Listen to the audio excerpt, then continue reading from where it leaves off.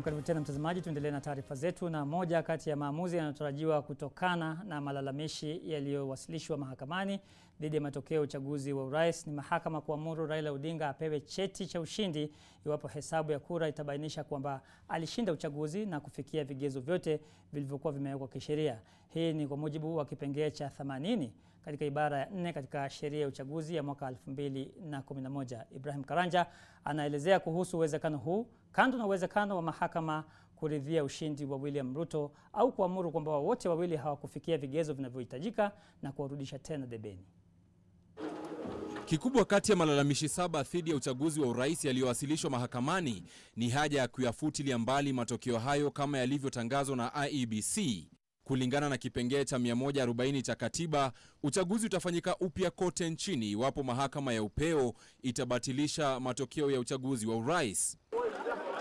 Lakini kinachojitokeza sana katika ombi la Raila Odinga, lile la mwanaharakati Okia Omtata pamoja na malalamishi mengine ni kuitaka mahakama kuamuru kuhesabiwa tena kwa kura zilizopigwa, na iwapo mshindi atabainika sharti apewe cheti cha ushindi wa uchaguzi na IEBC. Hilo linamaanisha iwapo hesabu ya kura itaashiria kuwa Raila Odinga alimshinda William Ruto kwa wingi wa kura na pia kufikia vigezo vilivyowekwa vya ushindi wa urais, basi IEBC yamrishwe kumpatia Odinga cheti na kufutilia mbali kile cha Ruto.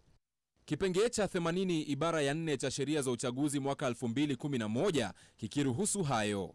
Ila kwa kile kinachoonekana kuwa kujilinda kutokana na makali ya sheria hiyo ya uchaguzi, mbunge wa Mugirango Kusini Silvanus Osoro tayari amewasilisha ombi katika mahakama kuu akitaka kipengele hicho kufutiliwa mbali kwa kukiuka katiba. Bestowing the powers of defining who the winner is and the loser, to only a few people, and that is the bench. The Supreme Court is 7, and the other, like for example, the High Court is 1.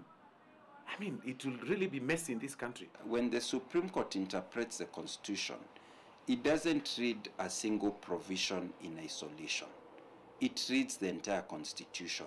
Kulingana na Osoro, kipengele hicho kimekwenda zaidi ya ilivyobashiriwa kwenye katiba.